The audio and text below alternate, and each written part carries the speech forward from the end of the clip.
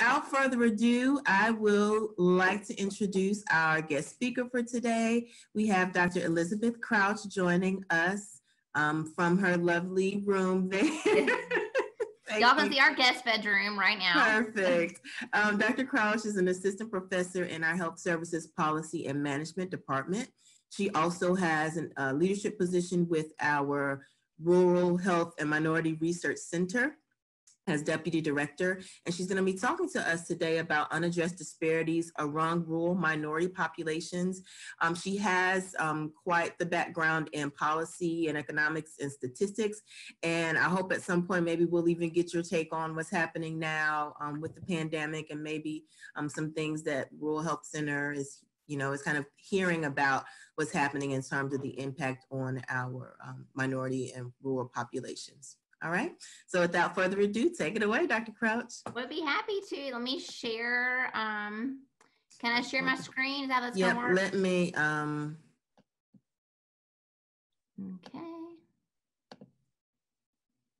And can you all see the full presentation? You can see my full screen? Yes. I gave a talk last week and people could only see like a very small portion of it. And I was like, oh no. So this is good. Okay, welcome everyone. Thank you so much for having me. I want to talk a little bit about our center. This was started by Dr. Jan Probst exactly 20 years ago. Our first funded year was in year 2000. Dr. Probst, I really want to give a shout out to, is my mentor and one of the first people in the country to look at the intersection between race and residence. So previously, before publications started coming out in the late 90s and early 2000s from her team and some teams that she helped inspire, like Dr. Glover, for example, was doing this research with her. Dr. Glover is also an emeritus professor who I adore from our department. They were her and Dr. Glover were kind of the front runners of this because people used to think, okay, well, the minority experience is the same wherever you live in rural America. So we think there's a difference between we think there's no difference between not just rural America, but in America in general. So we think that African Americans are having the same experience in urban areas as far as health conditions as well as they are in rural areas, or Hispanics are having the same condition in rural areas as urban areas. And that's just not true. So we're going to look at this, that they were kind of the first to look at, okay, what's happening as you intersect race and residence together. And feel free to I don't know if I can see the chat box, but feel free, Dr. Ingram, to stop me if you see any questions people have along the way. So I'm happy to answer stuff and make this as interactive as possible. I think I can't see the chat box when I share my screen, so please just stop me and interrupt me. I would love to answer any questions you all have as we go along. So will do. A little more about the Rural Health Research Center. We're one of 9 funded rural health research centers in the country. Some of those of where they are or have been located have changed over the last 20 years. We are very thankful to have been continuously funded since 2000. So our recompete went in February. So this is an adapted talk I gave 2 years ago, the National Rural Health Association. This was for their health equity portion of their conference. This is going to highlight some of my own research, some of our team's research, and I'm going to introduce who from our team you're reading about as we go along. So, unaddressed disparities among rural minority populations. So I want to talk about first how we're going to approach this. Subjective, so I want to give some recent news articles and some books and some things that have been influential that you may have seen in the popular media about what's going on in rural America. This came to the forefront with the presidential election 4 years ago. I think it'll happen again this next upcoming election year. And then the objectives, I'm going to show some of our research, and then the assessment on what this means, and then the plan going forward as to how to address these disparities. So hopefully this gives you all a framework as to which way we're going to go for this talk. So subjective. So some have said the world in rural research is the world is ending. So you may have seen some things about driving middle-aged white people's deaths of despair. So there was a lot in the news articles the last few years about deaths of despair, meaning that opioid overdoses were high in rural America. Suicide rates were extremely high in rural America. It was largely a white problem, but not completely. And so that's kind of one of the misconceptions. People said, oh, this just affects poor white people in America, in rural America. And that's not necessarily the case, but that's how it was depicted in the media. So that's one of the first things you may have seen in the news. Articles, American Journal of Public Health had a whole section on Disparities in the American Heartland, a focus on rural health. This book became very popular. J.D. Vance, I'm not a huge fan of this book because it portrays a very negative view of rural America and says, as I'll get to the end when we talk about the assessment of, this is just the way culture is. Not necessarily the case. Other sociologists have come along and talked about rural America and the positive sides of rural America. And my research is in adverse childhood experiences, often in rural urban differences. And there's often some positives to this, such as social capital that exists in rural America that aren't always discussed. So there's one you may have seen. So despair may be the diagnosis that you're seeing in the media, but this is not, we're not going to end on despair. We're going to talk about the positives, but there have been consistent disparities experienced by rural minority populations.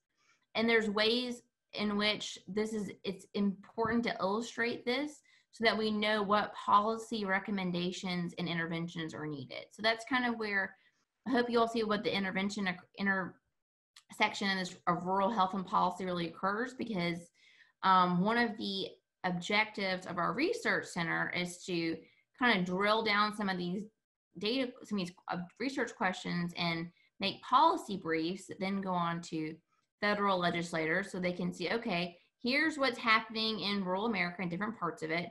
Here's this intersection where we're seeing disparities among rural minority populations. Now, what can we do about it? So not just having discourse within the academic world, but within the policymakers and legislation, what can we do to address these disparities? And we can only address them if we know about them and can illuminate them and can illustrate them. So I don't want you all to come away from this presentation thinking, oh my gosh, everything's terrible in rural America. It's not, but we do want to address some of these things. So for example, the next slide. So cancer incidence in itself is generally lower in rural areas. You want to look at this? So can you see this part of the slide? Some of it's kind of, I'm going to move, so I can move, oh, here I can move the Zoom things, people's faces around, so I can see my whole slide myself. Okay.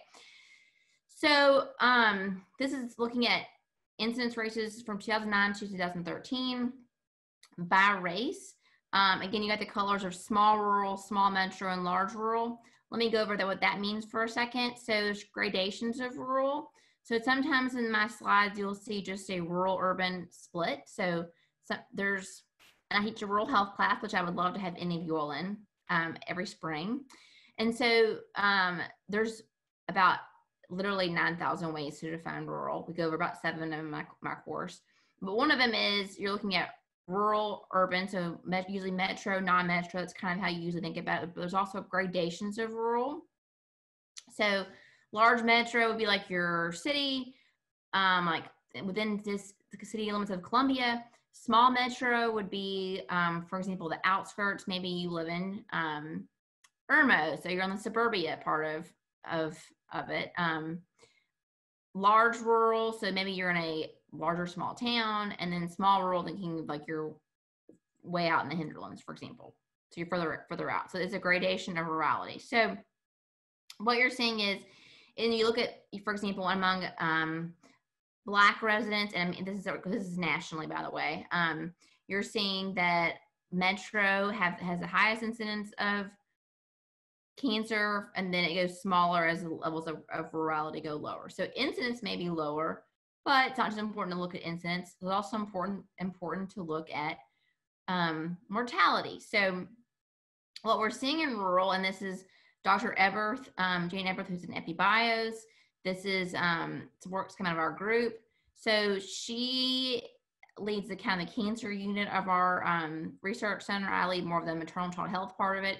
So one of the things they're looking at, okay, so incidence may be lower in rural, but death rates are higher. So and especially among minorities. So if you look at them at the graph here, so among African-American residents or Black residents, you see, so if you look at large rural rates are much higher than, for example, mortality rates versus white. So you're seeing me point the dark red, the garnet, versus of among Black residents is much higher than among white residents. So incidence may be lower, but the reason that death is higher is because in rural America, residents are often getting diagnosed with cancer at later stages. So because there's less screening, less available to providers, maybe less prevention efforts, there's people getting the incidence is going to be overall maybe lower, but the time of diagnosis may be later, as well as availability of providers to provide care. So your mortality may be higher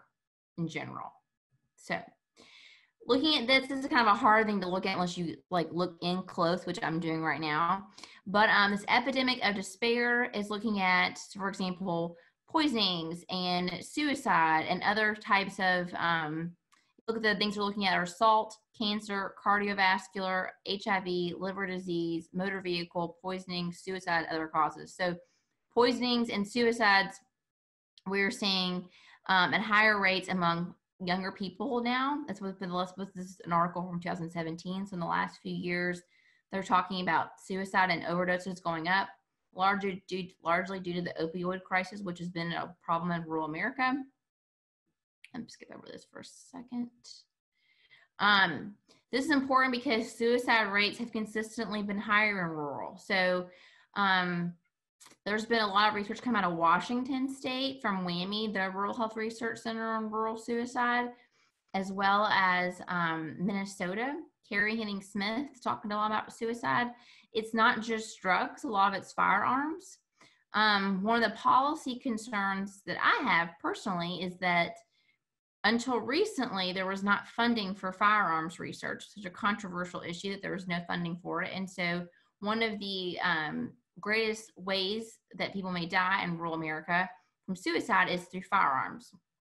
And those are more obviously prevalent in rural areas, and they're also more deadly for suicide. So this is one of the issues that have been taken up in the last couple of years. Is I guess the last 6 months is when the CDC said, okay, we're going to start funding firearm research. But some rural health researchers were looking at this regardless, just because of we're seeing suicide rates consistently higher in rural. And if you look, it's consistently higher among African Americans and Alaska Natives. So if you look, so the first slide, it looks at white, and then Black, and then AI is American Indian / Alaska Native, which are often collapsed.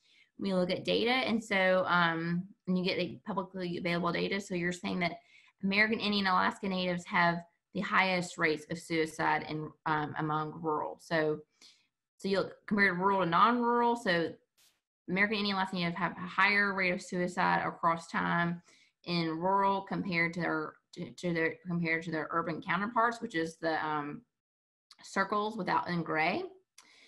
African American, Black, non-metro, metro, basically about the same, but white populations are also having a higher rate of suicide compared to their urban counterparts. So let me look at my notes for example.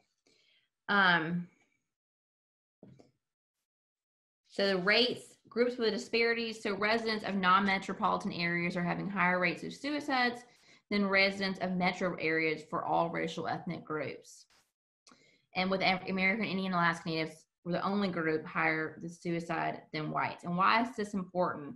Because suicide may be prevented when its warning signs are detected and treated. So one of the reasons it's important for researchers to eliminate it is, okay, we can prevent this. So identification of suicidal ideas and plans among individuals who are perhaps being treated for depression hopefully will increase with the use of electronic medical records, standardized screening treatments, etc. But some of these risk factors in rural may be obvious to you, maybe not so much. So there's less access to mental health care in rural areas. There's increased social isolation, and there's also increased opioid misuse. So these are some of the reasons you may see higher suicide rates among rural areas. So it's growing everywhere, but it's growing especially in rural areas. Okay, so death rates. So for American Indian, Alaska Native, African American white population, death rates increase with rurality. For Asian Pacific Islander and Hispanic populations, the pattern is not clear. So let's look at overall death rates now. Okay, so age-adjusted death rates. So American Indian, Alaska Native compared to white. So you see it is higher across all areas, and so it's becoming higher as you go to more rural areas. So micropolitan means it's going from large metro, fringe metro, medium metro, small metro, micro. So it's going across the gradations to get to non-core, which is the rural. So among rural, you're seeing rural America. So look at the very far right. And then it says non-core. You're seeing rural rural American Indian, Alaska Native populations having a higher death rate than whites. This is the next slide. You look at African Americans versus white. You are again seeing as the gradations of rural increase. If you look over your very far right bars, non-core. So again, African Americans are having higher death rates than whites.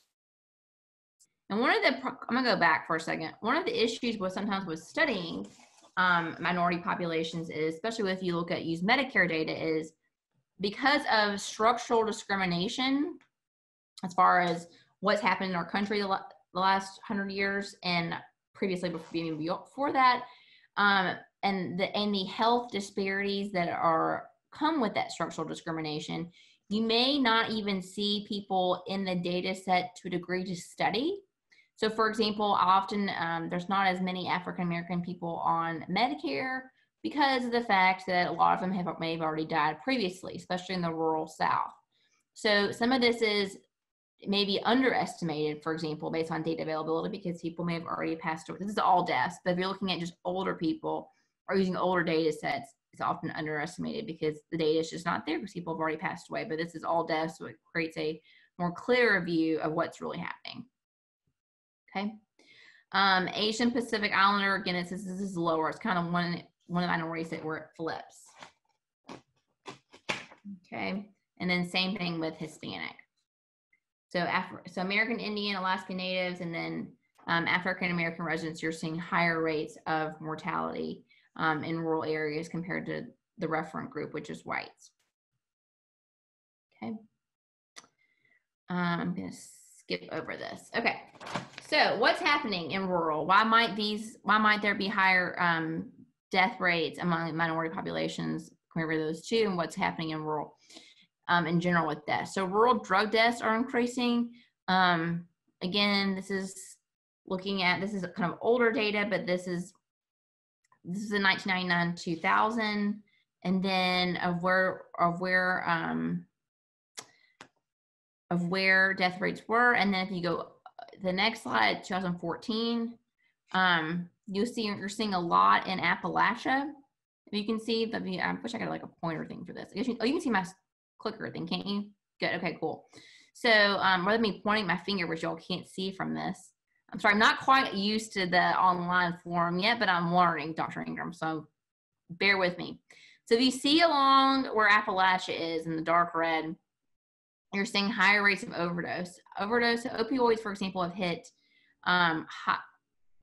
opioid death rates, and opioid use has been very high in Appalachia. So you're seeing that evident with what's going on in the really distinct red here. So high drug mortality in Appalachia. Okay. But this is not, so people just said, okay, well, this is a new phenomenon. This is happening, which has drugs, deaths of despair, that we had the recession in 2008. We have this opioid issue. This is a new problem, right? It's not a new problem. So rural mortality disparities date back to the 1980s. So if you look at this graph, or you're looking at, your reference group is rural US white in the dark gray. If you compare this to urban US white, which is here, you see that while rural whites are having, among all the people in the U.S., are dying at greater rates than urban. And the same is true for rural African Americans versus urban African Americans. So rural Black versus U.S. Black, it is still higher. So there's definitely a disparity at which rural people are dying at higher rates and younger than the urban counterparts. So the life expectancy is lower. Okay, so most analysis address race or residence, but they do so separately. So that's one of the issues. And one of the issues is, so for example, you look at Health US, this is a table from the National Health Interview Survey. You look at all this, one of the things is that most major documents focus on major populations. So they may include race or urbanization analysis, but residence is often not available in publicly available data. So for example, stuff that I've published on, for example, with adverse childhood experiences, if you look, like I use the, let me come on me for a second. I just wrote my paper on this. National Survey of Children's Health, I blanked for a second. National Survey of Children's Health, this past year for 2017-2018 data set, only had 34 states there was publicly available data on residents. So 16 states, they were worried about data, private confidentiality issues, so they suppressed the residence data for 16 states. So there's often a problem unless you go to our research data center for the census, which is A, expensive, and B, far away. There was one in Raleigh, there's one in Atlanta, there's one, a bunch of the Northeast, but still takes time away to go. Residence is the only crosstab that can't be performed using publicly used data. So that's often why this research is more limited, because there's just not the publicly available data to do so. I have made the argument for years, well, if you want to see more research, and so Dr. Probst, Dr. Glover, if you want to see this research done, we've got to have availability of data. All right, 2017, we're calling the year of rural. We saw, because of the election, maybe because of all the social media press, maybe there was a huge emphasis. People that never did rural research started coming out with it. So the CDC had in 2017 11 rural focused MMWR surveillance summaries. They had 12 if you include an Iowa study, and 8 out of 11 of those included some race ethnicity crosstab. So they're starting to look at, okay, what's happening between the intersection of rurality and race. One of the issues is the CDC, though, out of these 11 reports, about 9 of them had used different definitions of rural urban. So they were hard to compare. So one of the issues is if you're going to have one entity using this data, doing these analyses, which is great that they're getting started, we need some ability to compare. So we need some standardization of definitions. So that is a nice way of saying it. Some of my mentors and people in the rural health world are pretty angry about the CDC about this, but hey, at least we're taking a positive spin. They're beginning to do this work, which is wonderful. AHRQ put out a chart book on rural healthcare, and the National Cancer Institute began a rural cancer control research emphasis. So as there's been more evidence that, okay, cancer mortality rates are higher in rural, what's happening? The National Cancer Institute has begun to really put some research emphasis on this. So we as a center receive funding from the National Cancer Institute, or from 2017 and 2018 as well as 2019, we've received money from them, funneled through our FORHP, so Federal Office of Rural Health Policy funding line, so that we are getting money to look at these disparities for cervical cancer and colorectal cancer among rural. So the first year we did a cervical and colorectal cancer scan to see what are the differences in South Carolina between rural urban populations as far as access. Once you're diagnosed, diagnosis, preventative efforts. So it's harder to get a colonoscopy in rural America, for example, or rural South Carolina. You have to go to an urban area. So you might go to Columbia for your colonoscopy versus going in Sumter, for example, or other places that are rural. So there has been some emphasis in recent years about this. All right, and this is increased attention. So again, the CDC reports, all of them had, not all of them, but several of them had different definitions of rural. So 3 metro, non-metro, 3 of them used 4 urban, 2 rural, some use non-core rural only.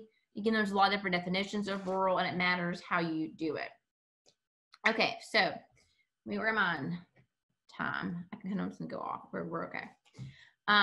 So 11 reports that had 16 different distinct classification approaches. All right, so what's this overall assessment? So there's some proximate causes of excess mortality. So poor health. So in rural areas, you often see people that are now, talk about rural America being older, poorer, and sicker. So 3 things to remember: older, poorer, and sicker in general, because it's some demographic stuff going on. So there's a lot of out-migration of younger people from rural areas because of the economic issues. There's not all, let me back up again. This is, I'm trying to condense my, my course in one lecture, but rural does not look the same everywhere. So rural South Carolina does not look the same, for example, as rural Montana. So rural Montana, you may have a wealthier population than you would. So I'm comparing, let's say Big Sky, Montana, which is a resort area, Montana. Very wealthy compared to, let's say, Bamberg, South Carolina, which may have the same population density, but maybe much, much, much poorer. So rural depends on where you look. But we're just giving some classifications of what rural looks like in general for this talk about what you're seeing overall nationally for prevalence. So in general, you're seeing poor health. Some of this may be due to adverse behavior patterns. So we wrote a book chapter last year that looked at, okay, let's do a review of the literature. What are these adverse behavior patterns? So higher rates of smoking, substance misuse, less seatbelt wearing, and you're wearing your seatbelt less in windier roads with higher speed limits. You may have more traffic fatalities. There's more use of heavy duty equipment like farming equipment, for example, or more use of pesticides. Some of this may affect health conditions later on, as y'all can imagine. One of the big ones, though, you may have already heard about or realized, is the lack of access to care. So having providers in rural areas and provider retention. So attraction and retention is an issue. My brother is a rural physician. He works in Pikeville, Kentucky, which I might go back to all my slides to show a map of where Pikeville is, but you can do a quick Google map thing and look at it. It's in Appalachia. Pikeville is the regional medical center for Appalachia. So the small town he lives in Pikeville actually has a lot of doctors. I've asked him to come talk to my rural health class before, and he said, I don't feel comfortable doing so, because he said in our area, we literally have every specialty because we're the medical center. But if you went an hour away, there's basically no healthcare providers. But this is a problem in general. So how do you get doctors to stay? So in their town, for example, these young doctors come work. They have a loan repayment program with the federal government as well as the hospitals to get their loans repaid for medical school. And then a lot of them leave. So they may stay there 5 or 6 years and then leave. So one of the problems is having people, one of the constant conversations you have among rural healthcare researchers as well as providers and practitioners and stakeholders is, how do you keep providers in rural areas? That's one of the issues, a lack of access to care. But the underlying cause of disparity would be poverty of education and resources. So, and again, this is going to look different based on where you are in rural America, as I just discussed about the Montana versus South Carolina example. But one of these things is educational attainment and resources. Okay. All right. So clear residence effects, and so if you look at this is the percentage of working adults delaying care, probably delaying care because they can't afford it.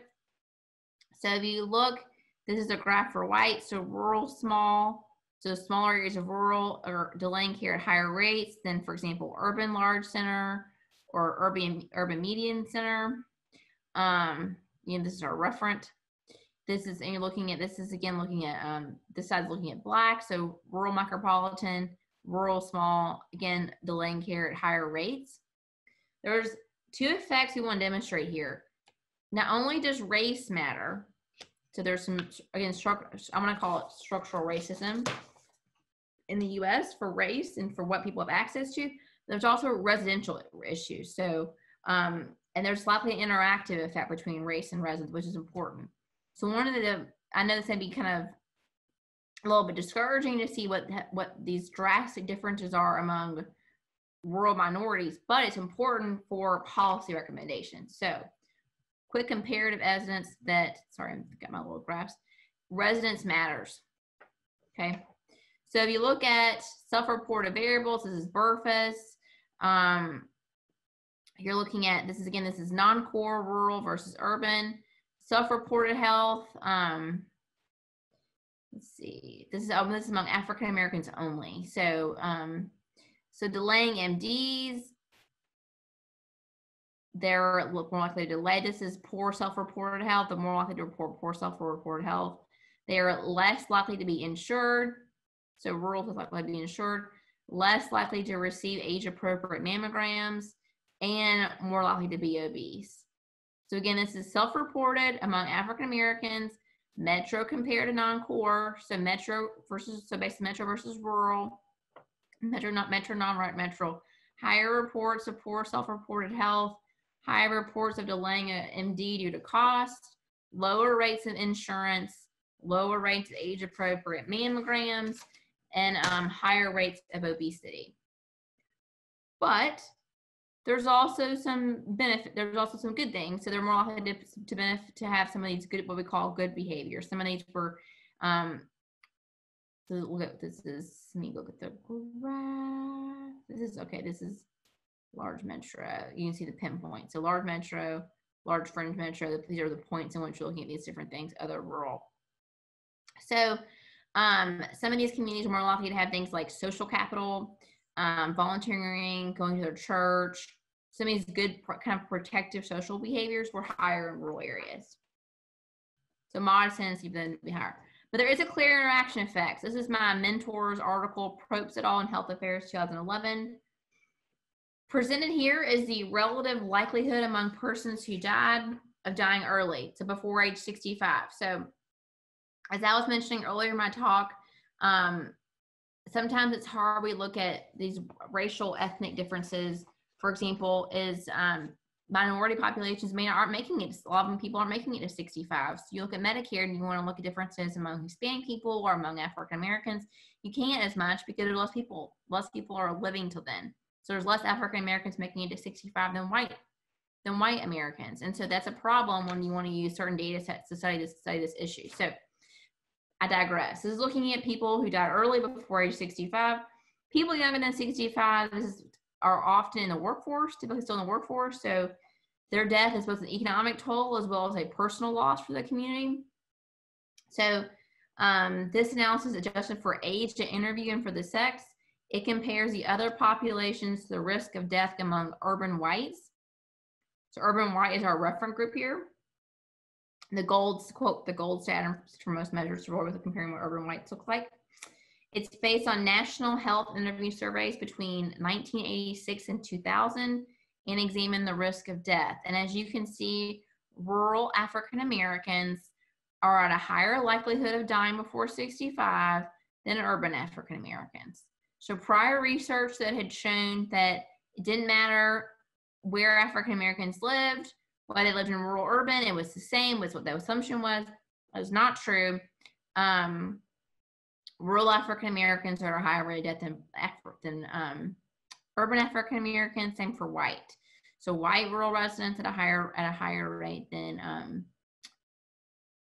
urban whites. However, you see that these rates are higher, so African Americans are more likely to pass away than their white counterparts. Again, it's argued this is some of the issues with structural racism we've seen in the US.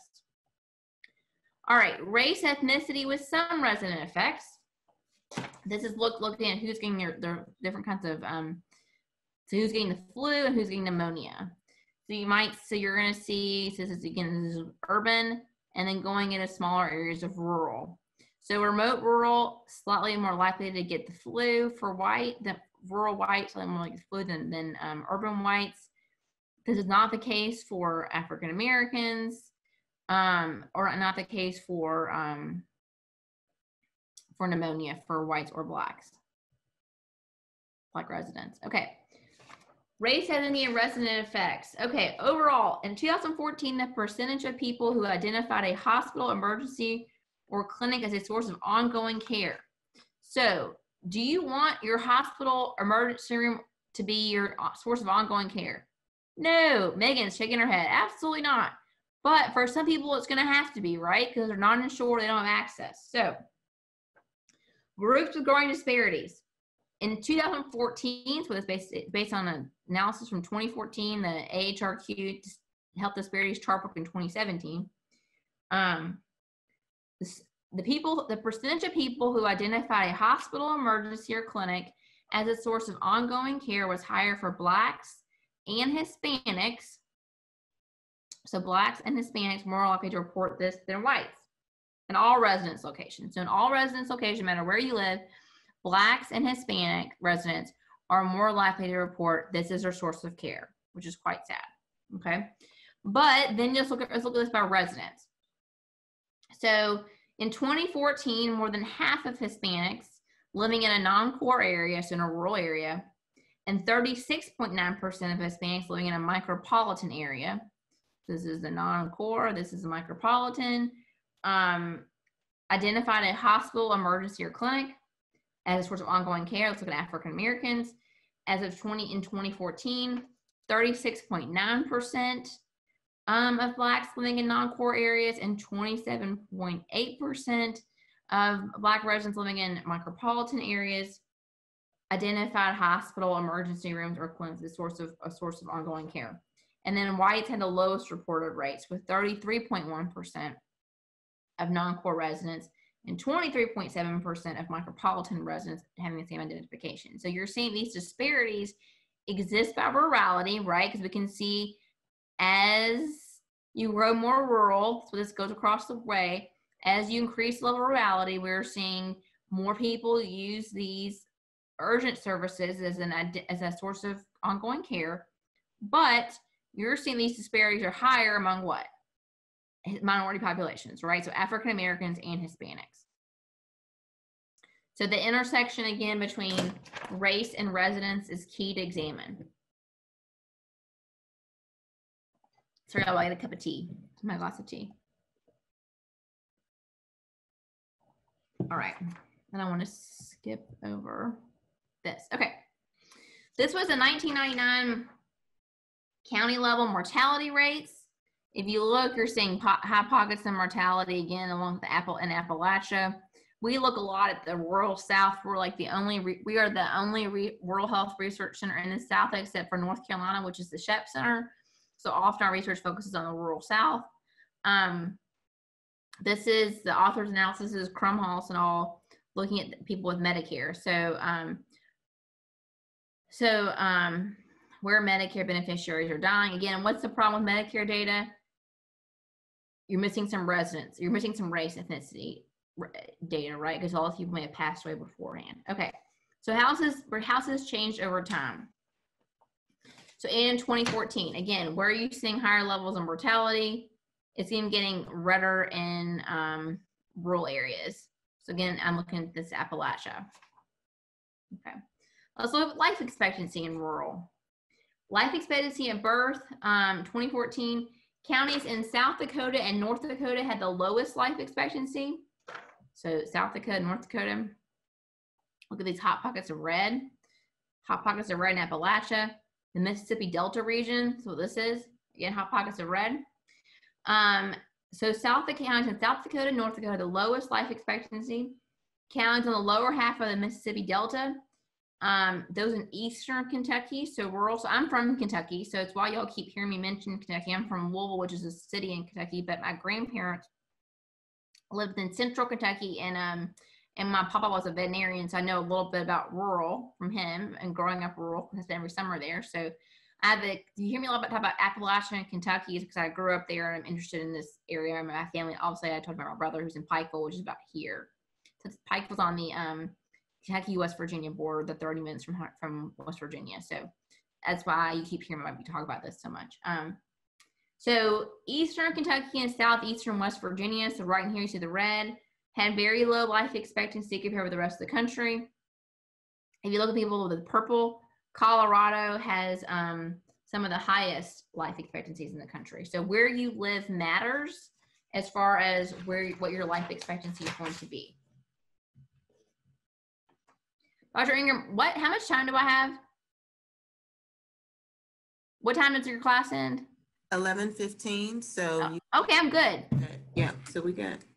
Okay, good. I always wonder, so I was like, I got a ways to go, and I was like, I don't want to be I can go on about this for a long time. So let me check real fast. Okay, good. Yeah, so we're at 10:47. So if you want to go to 11, and then we can do questions. Perfect. Okay, I'll try to wrap up by 11. Then I was making sure I wasn't going. I couldn't remember ended right at 11 or not. So this is good. Yep. You're good. Okay, thanks. Okay, thanks. Let's look at infant mortality, guys. So rural counties have fewer deaths attributed to low birth weight.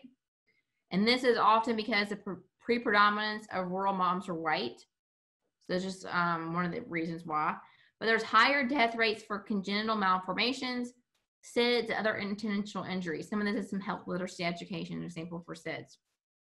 And for post-neonatal, so homicide. Fifth of the top causes of death in the post-neonatal period of the first year of life. So you're seeing fewer deaths to low birth weight, but there's some higher deaths for malformations, SIDS, and unintentional injuries in rural. All right, so we kind of wrapped up some objective data. So kind of things I want you all to get out of this is that rural and rural minority health disparities are not new. We are hearing about them more recently. They are becoming more elucidated and talked about in the popular media, but these have been around for a long time, since the 1980s or before. They're just that they weren't, they did not make the forefront of the news until recently. So I think the opioid crisis kind of brought attention to some of this, but the opioid crisis, people in rural health research, honestly, they get sick of talking about the opioid crisis because they're like, the opioid crisis did not cause all of this. There were problems before the opioid crisis, just there was not enough research or enough attention illustrating some of these issues. So that's some objective data. I threw a lot of data at y'all. So what are some of the underlying causes of mortality disparities? So what are some of the reasons why we might have these disparities in mortality? Now, I've talked about some of them as we've gone on, right? I've talked about poverty, but I'm going to look at them in more detail as we go along in this next part of this presentation.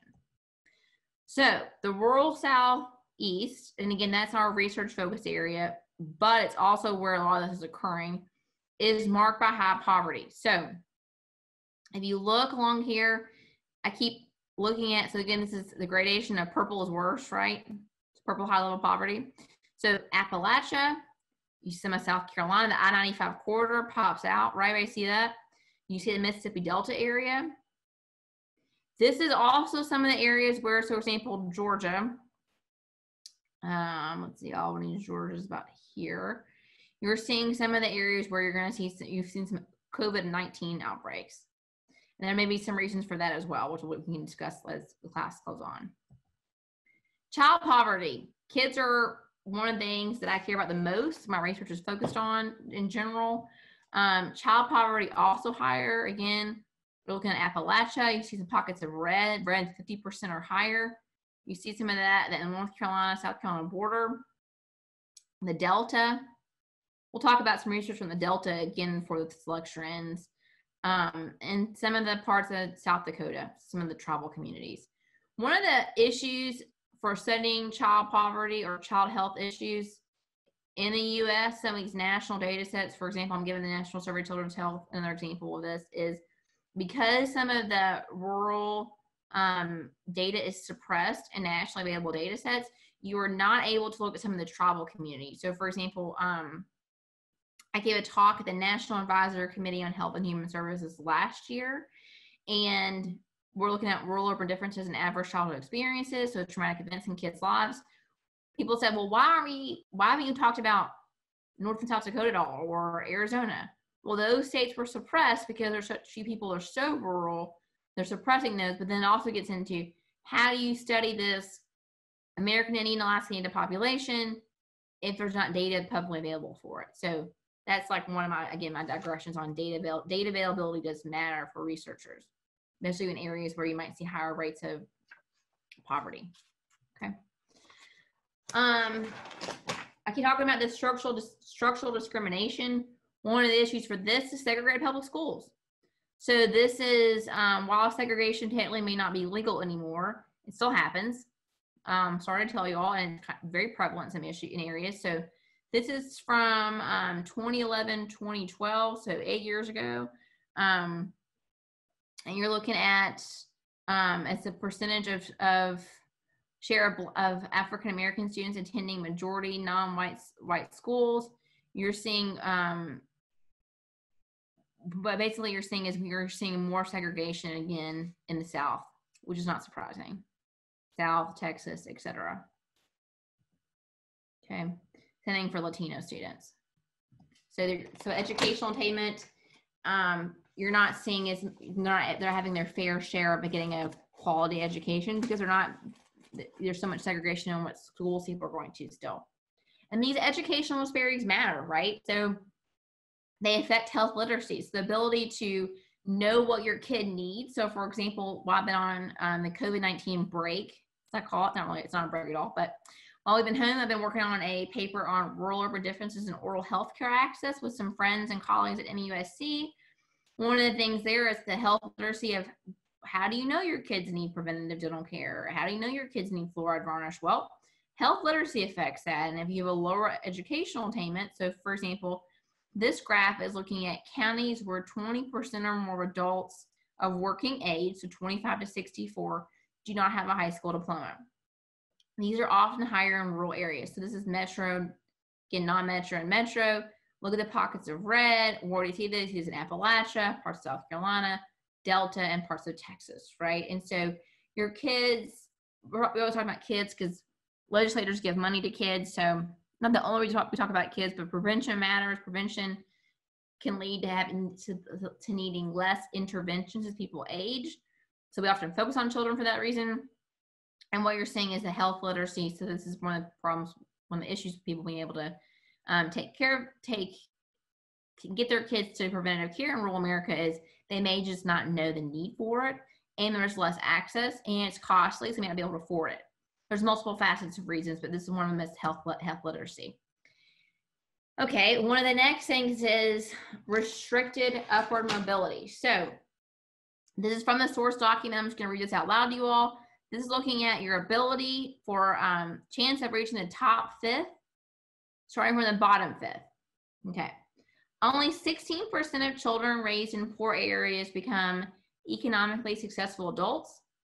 Children who escape to neighborhoods with better schools, less crime, and more jobs by age 12 outperform siblings who were moved when they were older. And the effect is greater when a child moves at age 6 or younger. So moving with better schools, less crime, more jobs matters for overall educational and attainment people age. A child growing up in a community with the lowest level of mobility can expect to earn up to 40% less during his or her lifetime than one who lives in a high mobility communities or neighborhood. So this is kind of getting some of those neighborhood effects of economic mobility and where you live does matter. Okay, let's look at household debt. All right, any debt. So again, this you see some residents as well as minority, non-minority differences. So non-whites, minority population is more likely to have debt, household debt, especially medical debt, than white Americans. So share with, okay, that's just the overall of any debt, 27% white, 45% non-white. Median medical debt in collections, average is $720 for non-white and $650 for white, with an overall share of non-whites having about 21% in medical debt versus only 16% for whites. So health share without health insurance coverage, let me give another example of that, health insurance coverage. Those without health insurance coverage, overall, it's 9% of the population, 6% white, non-white 14%. So there's these disparities in race as you go along. Let's go talk about household income. Household income, the average household income across the country, $78,000. For whites, $85,121 versus non-white, $63,787. So you see these, I mean, there's literally substantial differences in debt, remember that 16% white, and health insurance. And health insurance, again, you're seeing a lot of these dark purple and dark blue people that did not have health insurance. This is in 2015. So for example, South Carolina, you can see us right here. We're here. Right here's South Carolina to the border. We did not expand Medicaid, right? And so some of this becomes issues for, let's talk about the COVID-19 for a second with health insurance. If you can't afford to get tested and you can't afford early treatment, you're going to have worse outcomes in rural areas, correct, for COVID. And there's screening issues across the country. But one of the big things is lots of states in the rural South, not all, for example, Kentucky expanded Medicaid. They're doing pretty well now as far as for health insurance. South Carolina and Georgia, for example, did not. So we're likely to see worse incidences of and death rates and mortality associated with COVID-19 than you would see in areas where there was Medicaid expansion and there is health care insurance. Another reason is because of rural hospitals. Since South Carolina not expanded Medicaid, we've had more rural hospitals closing than some of our comparative states. For example, I'll give you an example, Kentucky, because where I'm from, I know a lot about it, where they did extend Medicaid. So higher rates of uninsured means when people are still maybe going to the hospital in a rural area. They may go, they really need to, they're close to the brink of death, or they have some major condition, but they can't afford to pay. And so instead of Medicaid paying for those uninsured, helping people out, rural hospitals, which are often operating at a very low and very tight profit margin, so they often can't deal with the economic repercussions of having more uninsured people come visit them. So that's going to be a problem nationally right now with the COVID-19 crisis. Is people going to rural residents, going to rural hospitals, may not be able to pay for services, also may be uninsured, and there's already economic stability issues for rural hospitals, right? So that's something I've not gone over yet. I'm kind of digressing because we're getting on health insurance, but that's one of the problems is lack of coverage in rural areas and lack of affordability in rural areas means that these hospitals that are already strapped or are operating the margin may collapse under this. As well, there's been stuff come out about how rural hospitals do not have the funds to equip themselves for testing, screening, or protective gear for their hospitals or their hospital workers because they're already at the absolute fringe what they can do. Same thing for rural health clinics, same thing for just rural providers in general. So that's a digression off COVID-19. We can come more back to that in the discussion questions section, but that's one of the issues. Okay, so there's some uniquely rural barriers to why people may not be getting care. So distance, so it's hard to travel sometimes, especially for you heard about from maternal obstetric care, lack of those and lack of OBGYNs in rural areas. There's lack of all kinds of providers in rural areas due to distance. So absence of providers, the providers aren't there, they're hard to travel to. Last is absence of privacy. You hear about this a lot with, for example, HIV/AIDS or mental health or things that there may be stigma around. People may not go to their local DHEC office, for example, because they're afraid of lack of privacy. Well, so-and-so knows my car and they can see my car whenever they go to, I go to get my drugs or go get screened for something, etc. All right. So shortages in healthcare providers. So you see the purple, you see non-metro is the green. So the HPSA score means the healthcare professional shortage areas. Again, you see some of this and the green along rural and Appalachia, the dark green, Mississippi Delta, and obviously parts out in the west. Minority relevant diseases. Look at some of the diseases that are more prevalent among minorities. Diabetes, for example. Okay, here's some issues. Only 38% of rural counties have a diabetes self-management education program. So access to prevention and intervention efforts are a little more limited in rural for this disease.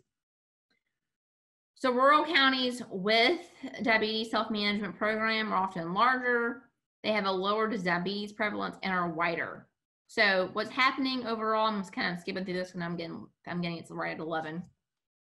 I'm gonna go time for questions. Is high needs areas lack programs? Talking to high need areas lack programs.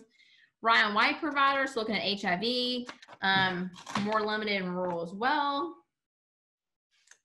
Across the U.S., 31% of urban counties have a Ryan White provider for HIV. Only 5% of rural U.S. counties do. And rural residents do perceive these gaps. So do you think your community has enough doctors, for example? Rural, answer percentage, rural says higher than urban, and then again, among enough hospitals, same deal. So they realize they have less doctors, they don't have enough doctors, they don't have enough hospitals. Lack of providers. The flip side is everyone knows your name, which is great, creates some social capital, some protective issues. The flip side is it's difficult. Diagnosis are stigmatized. Care seeking is difficult. So if you're going to your doctor and getting care for HIV or mental health, they're what everyone's going to know. So they also have less resources. So poor education, so poor health literacy, so lower income, reduced ability to seek care, afford medications, and then fewer practitioners means you're getting more trouble getting into services, you're having crowded visiting schedules, there's little time for assessment or counseling. So assessment behavior. So is there a rural culture and how many cultures? Let's look at behaviors. That's good. So not very. So teen births. Teen births higher among minority populations in rural America. Smoking higher in rural America. So some of these behavioral things are also higher in rural. How can these disparities be addressed? This is kind of the crux of this whole talk today. How can we fix these disparities? Let's illuminate them, let's illustrate them, and let's work on helping these people, right? It's one of the whole things this research is, what can you do that's going to improve people's lives? Okay.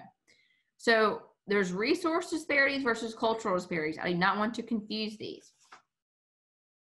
All right, at a minimum, there's some infrastructure issues. So critical access hospitals, those are getting a lot in the news right now with COVID-19. How are you equipping these hospitals? That's another discussion we can get on to as we get to questions. Rural health clinics are there, federally qualified health clinics, other CMS and state rural funding programs. So right now I'm running out of time, but these health centers and critical access hospitals, these are unique federal funding opportunities that may help reimbursement for providers in rural areas. So those are some of those issues. Okay, New York Hill-Burton was the act that originally created a bunch of hospitals in the 1950s. So it's re-examining the concept of minimum necessary facilities. So we're starting to look at, okay, how do we fund healthcare and how do we deliver healthcare in rural areas? There's been a lot of talk about rural ICUs in this COVID-19 crisis. How do you use tele-ICU? So for example, our team's working on a paper right now that looks at, okay, here's where COVID-19 is in rural areas so far. What's happening to tele-ICU? Because Journal of Rural Health is doing a big push in the next week to get some COVID-19 articles out. All right, beyond healthcare facilities, look at some bigger questions. The South Carolina Rural Health Action Plan is looking at, can we bring jobs to rural areas? Can we address broken school systems? Can we address gaps in low-income housing? People are seeing the link between other symptoms in health. The social determinants of health, which I'm sure Dr. Ingram's talked about in this class, are finally starting to be addressed at local and state and federal policy levels. Circling back to culture, some differences emerge. How people, for example, exercise. So high school ski team in Colorado versus maybe in other areas a high school rodeo team. Hunting, is it a sport or is it a version of farming? So there's taste-based preferences. To be culturally sensitive, we must listen and explore beliefs. But listening can be alarming. So in the South Carolina Health Action Plan, they listened to communities and they found deeply divided communities. So in South Carolina, for example, there's a big division in race. In other regions, it's on the same, so I would argue that the division in race is probably common among the rural South. In other regions, the division may be more economic class. So for example, in the Northeast, maybe more economic class divides. In the South or Southeast, especially in our state, maybe more race, ethnicity divides. And there's communities where some groups of people are perceived as having inferior cultures, which does not help. So I'm going to skip over. We had an article on lynching. Which I hate to cut. I'm going to skip over. Thanks, Elizabeth. And I would say if that could be kind of one of your last major topics, and then we can get some questions in. Yes. Let me get my wrap up slide then. Sorry. Perfect. All right. So get excited. I kind of want to hear about the lynching now. Yeah, we had a great article on lynching and health disparities. Basically, my short takeaway is Dr. Probst, Dr. Glover, and I wrote an article on lynching and health disparities, and essentially areas where there was a history of lynching or high rates of lynching, there is greater health disparities now. So showing that the structural racism and structural discrimination has health effects now, even now, which I'm sure you're not surprised to hear about, but it is interesting to see it in real-time data, right? Where lynchings were and what the health effects are now. Okay, 2 views of health disparities and why these occur in rural areas. I'm going to stop talking. So Vance, one author says, hillbillies have a horrible culture. It's a cultural problem. I disagree with Vance. That's a hillbilly elegy article. Hillbilly elegy was so popular a couple years ago. Duncan says, who's another sociologist, says, okay, she was a great book called Worlds Apart. She argues that divided societies do not equip lower class residents with the tools needed to navigate successfully in a world structured around upper class needs and tastes. And I would agree with Duncan that we're just not equipping people with education, et cetera, in order to be able to improve their life course and improve health disparities. Okay, I'm gonna end with questions. I'm sorry I ran over. I got pumped and kept going. That's okay. So I appreciate the perspective that you said, kind of trying to bring your whole class to us in one session. So I guess if you had to sum up some takeaways, what might those be? And then I do want to, you did highlight some of your thoughts about COVID-19. So I wonder if you could elaborate on some of that a bit. So kind of what would be your major takeaways? So these are students who presumably have never been introduced to rural health disparities before, but what might be some of the takeaways? And then if like a preview to your class, if you will. Yeah, so some takeaways would be mortality rates higher, so maybe incidence rates of these diseases are not higher, but the mortality rates are higher. And these are due to multiple behavioral issues, access issues, provider shortage issues, et cetera. But there is a benefit and there is a positive side to illustrating these, meaning that we're now seeing more policy interventions, for example, that have some of these health interventions and health structural things that I saw. What's happened with COVID-19 is there has been the National Rural Health Association, which I'm the research and education chair for that. I'm on the board of trustees for the National Health Association. They have done a fantastic job of getting some of this information out, where we have seen some advanced funding to critical access hospitals. For example, critical access hospitals received extra funding during COVID-19. They also had some legislation changes from COVID-19. So for example, critical access hospitals are usually only able to see patients for 96 hours and move into a larger facility. The COVID-19 legislation changed this and said, okay, we can now see patients longer and keep patients longer. So rural health clinics, same deal, are changing some of these limits about how they fund them during COVID-19 so they can see patients for longer and pay more patients if they're uninsured, which will help these rural providers that are already at capacity and sadly underfunded, to help with more of their funding problems. They can stay open. One of the scary parts of this COVID-19 crisis is, will it force more rural providers to go out of business because they just simply cannot afford to see so many uninsured patients? Mm-hmm. And so I do think there's been some rapid response and rapid legislation that's happened because of the push from National Rural Health Association and how we help rural hospitals and facilities. Mm-hmm. All right, class, any questions that you may have for Dr. Crouch?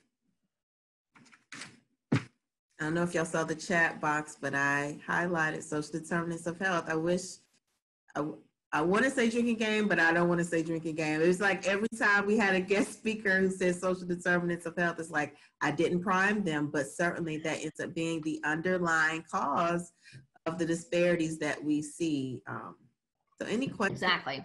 Crouch? Elizabeth, any thoughts about, so I love the slide about kind of the South Carolina plan. What are your thoughts about addressing disparities broadly? What are some things that we should be focusing on in public health as it relates to how we address disparities moving forward? I think taking into consideration like, for example, even from the community talks they had with South Carolina Rural Action Plan, one of the biggest talks was racism and divisions around race. So, part of this is like communities overcoming that through, gathering and education, like helping with schools. Like, let's do more to make sure their schools are not segregated like they are in the Southeast. That's one of the kind of the biggest places I would think to start. Is really starting with the social determinant of health education, but also not just trying to educate at higher rates in rural America, but how do you do so where you're bringing everyone to the table and making the education everyone receives equitable. Yeah, and so class, that's part of the Theories of Disparities lecture that you guys have access to from last week. So the recorded lecture that I have for you posted. Dr. Ingram, I love this all coming full circle, and I didn't even know you all had done any of that. It is, I know, and further evidence that we need to go ahead and get that paper out. We keep saying whenever we meet, we need to work on something. So yes, we do. I mean, it's amazing how, parallel these worlds really are. And so for you guys as students, I hope you also get to see the recurrent themes that also helps to weave in what you're learning. Certainly if you're in public health, as public health is a minor, or even have an interest in going to focus on public health beyond this class, all of the things that we talk are intimately intertwined. And Dr. Crouch, kind of coming from a policy perspective, you still see some of the same language and terminology that we've talked about all throughout the semester. So it all makes sense. So thanks again, Dr. Crouch. Of course. Thank you all very much for having me.